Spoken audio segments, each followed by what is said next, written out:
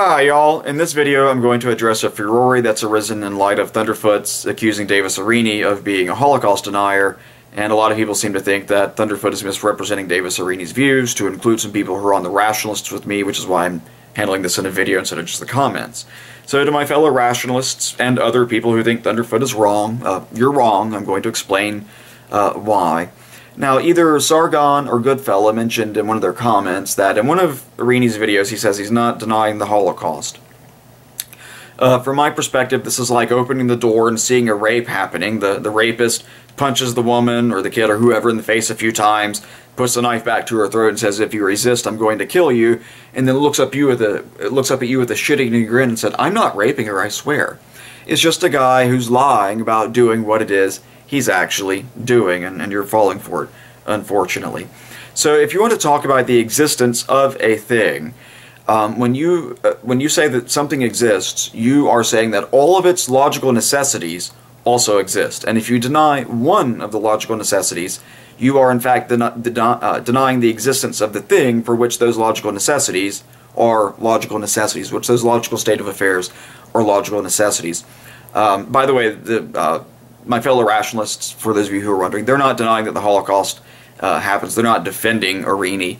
They just think Thunderfoot's gotten carried away.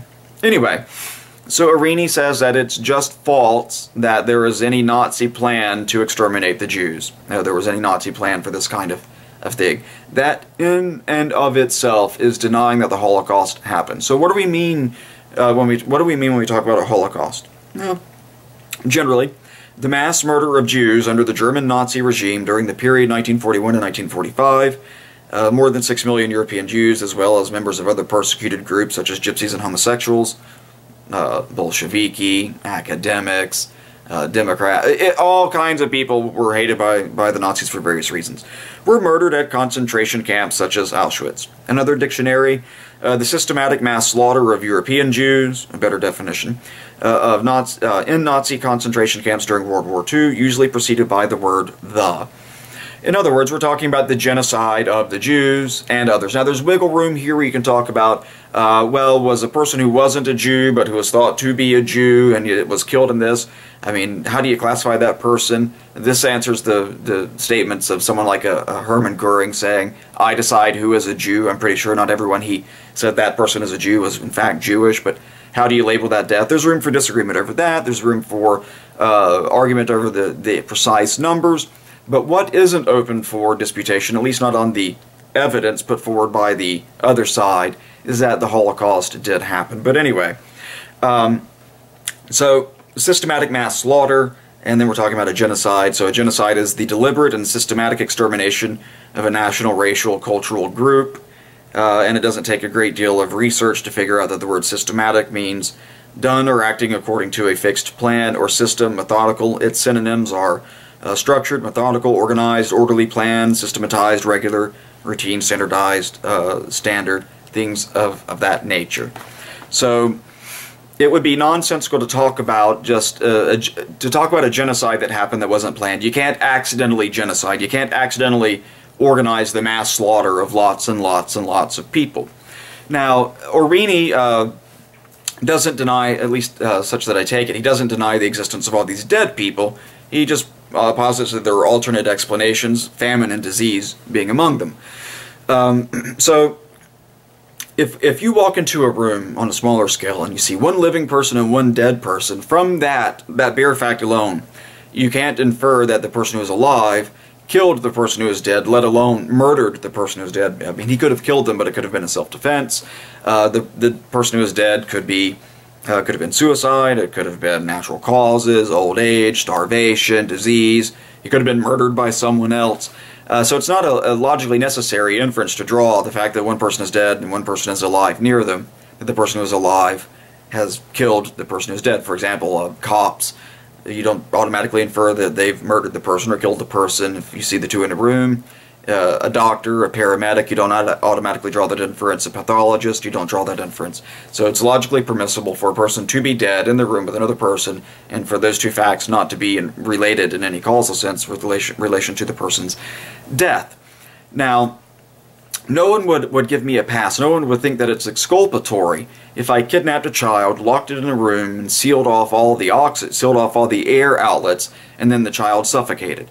No one would think I would be exculpated if I stood up in court and go, well, I didn't kill the person. It suffocated. No one would think that I would be exculpated if I, same people's, I don't know, maybe an adult this time, I locked them in the room and then I didn't feed them for months until they starved to death. So when someone like Aurini says there are these other things that are explanations for all the corpses that are really hard to deny exist, he brings up famine. This doesn't exculpate the Nazis in particular because of things like Plan Oldenburg. If you want to know more about it, look up something like Goering's Green Folder, which was brought up, argued about during the Nuremberg trials. It was part of Operation Barbarossa, the invasion of the Soviet Union, to engage in what was called Plan Oldenburg, which was starving millions and millions of people to death. They estimated they could starve to death tens of millions of people in this way, and between the summer of 1941 and February of 1942, they had managed to starve to death 2.5 million Soviet prisoners of war and Soviet Jews. Now, the starving to death of people is a little bit harder than you might think it is. Oh, by the way, some of them were direct. They locked them in camps and just didn't give them food and starved them that way. And then others were more indirect. They made it unlawful for Jews to buy milk dairy products, animal products, wheat, vegetation. Essentially, they made it unlawful for them to buy pretty much all kinds of food. It should therefore not be any great realization to figure out that as a result of that, many of them died from not having food. They also made it illegal for people to sell them food or to provide them food. So I guess whatever they couldn't just scrounge up on their own was given to them illegally. Or anyway, many tens of thousands of people died that way. Millions died that way. Starving people to death is not a viable method of execution or killing them. In all parts of the land, it's easier in some places to sequester people away from resources. In other places, it isn't. And in other places where they couldn't just cut off food lines and starve people to death, they took more direct methods of execution. Now, one of the guises under which this kind of conversation can happen is not a particularly useful one. Of course, it's easy to say, and it's true, that, oh, I just want to hear the facts on both sides of an argument. So do I. But one side will have like this whole body of historical records, and another group will have like this, oh, well, what about that, and here's this conspiracy theory, and then just a mass of out-and-out lies. To take one from the comment section of Goodfellow, I think it was, one guy brought up the official Red Cross position is that it didn't happen. Now, this false narrative, even decades after it's been proved to be false, is still being perpetuated even today. And it's very easy to say that is so. But 20 years ago, the International Red Cross released 45,000 microfished sets of documents. It was like 60,000 documents in all, documenting their observations of these killings, these conditions, and coming clean with their being complicit in the Holocaust. Tens of thousands, 60,000 documents released that demonstrate their being complicit in this. Are you going to read all 60,000 of those? I'm not going to read all 60,000 of those. You're not going to read it. You're not going to read it. You're not going to read it. You're not going to read it. You're not going to read it. It's very easy to make the claim that it doesn't exist. It's a lot more work spent trying to show why that claim is false. But here's the juggling that goes on. So the one guy says the official position of the Red Cross is X. The Red Cross says their official position is Y.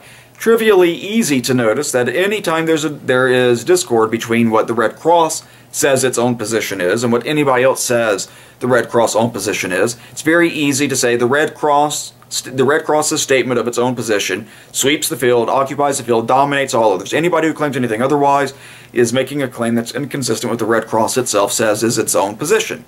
Now, whether that position is true or false requires more work. This is where reading the documents comes in. So the guy, in response to that, says, well, their documents still show that this is, so that's really their position, even if they have rhetoric that says otherwise.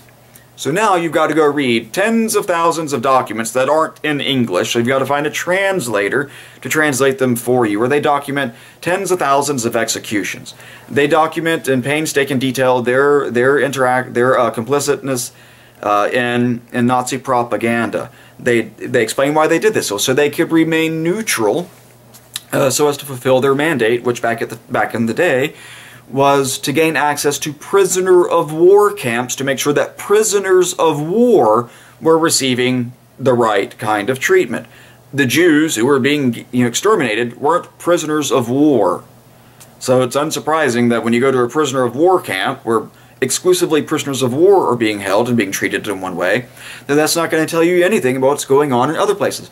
But it takes minutes and minutes and minutes to respond to just this claim. The Red Cross says XYZ. And it would take hours to go through this litany of evidence. Now, anyone who watches debates knows that you'll have a fixed set of time. Go watch testimony before legislative bodies. This time limit will be used by people who are very good at this kind of thing as a tool to shut up the opposition. So if I'm the senator who doesn't agree with the witness, all I have to do is say, hey, look guy, I need simple yes or no questions here. I've got 5 minutes, which my talking cuts into, and so too does your talking. So I'm going to ask you a question. When you start to answer, I'm going to interrupt you and say, no, no, no, no, and then do that until the time is played out. And then the next person who's on the same side as the witness, or at least agrees in part, will try to rehabilitate that, and the cycle repeats. Then all you wind up getting in the news is sound bites. In order to figure out what was actually said, like I come up with this kind of argument, this kind of nonsense when I talk about gun rights in the United States. And I'll be like, well, if you go watch the Senate hearing, well, I'm not going to I don't have that kind of time. Yeah, it's hours and hours and hours and hours of having to watch this to figure out what the sides are and what was and wasn't actually shown in that whole very long, very very charged conversation. And people simply aren't going to go put that kind of time into it. So all you're stuck with are these kinds of sound bites. The Red Cross says that this shit didn't happen. Really? The Red Cross says that it does. Well, if you actually go read their documents say exactly what I say they say, their documents say exactly what they say that they say, but nobody's going to go spend time reading 60,000 fucking documents that aren't in English to figure this shit out. So yeah, it's all fine and well to say that I just want to hear what this side has to say and what that side has to say. The problem is that the other side of this argument doesn't have a body of evidence. You want really quick, fast evidence. You can go watch short documentaries, or you can go watch stock archival footage of this kind of thing happening. Even before the Allies got there, I mean, this was not like a big secret and not among the Nazis that this show was happening. You can go look at their documents. But no one's going to spend that kind of time. There are people whose careers, their entire professional lives are spent examining just this shit. It's very depressing, very time-consuming. So if you really want to compress it, look, you have the accusation shored up by the records kept by the Nazis themselves about this and that and the other. Now, of course, you can always have an argument about the subordinates were over exaggerating the bad shit they had done to please their masters. But the bottom line is this: you had a regime that wanted racial purity. It came up with these camps. It's undisputed they had these camps. It should not at all be remotely controversial to make the very small leap in logic that goes from that to, yeah, they wanted to do this. They had all the camps set up to do this. They had the means. They had the mechanism. They had the motive.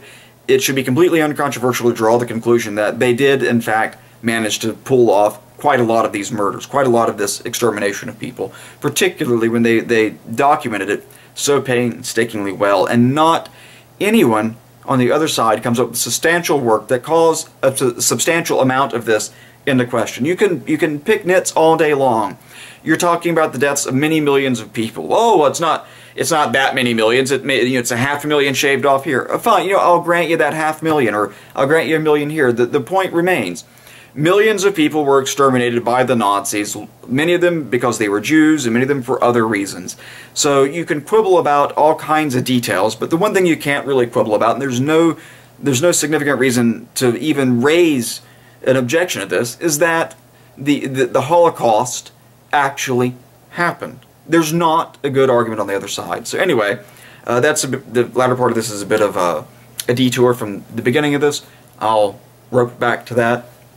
Aurini does deny the Holocaust, even though he says, I don't deny the Holocaust, in the same way that denying that there's an oxygen source is denying that something's on fire, even if you say, I deny that I'm saying it's on fire, in the same way that if you walk into a room and see a man punching a woman in the face, holding a knife to her throat and saying, you know, if you resist, I'm going to kill you, you should not believe him when he looks up at you and gives you that little shit-eating grin and says, really, I'm not raping her. Honest. You don't have to believe lies. You shouldn't believe lies. Listen to the arguments people make, not the rhetoric that they have saying later on about what they did and didn't, what they do and don't mean. The only way for Aurini to backtrack from that denialism is to actually say, I was completely wrong. There was, in fact, a Nazi plan to pull this off, and indeed they were, in significant part, successful.